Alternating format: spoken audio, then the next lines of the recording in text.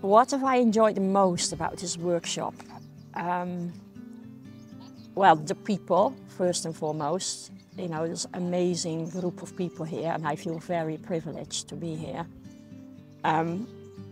But also seeing, you know, the compost making in real life, you know, having the luxury of just getting a mentor to look at your microscope if you've got a question.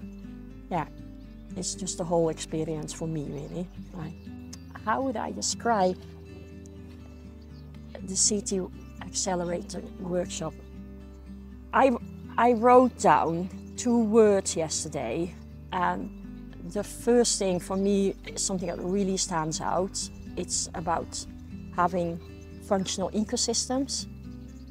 And the second thing is community.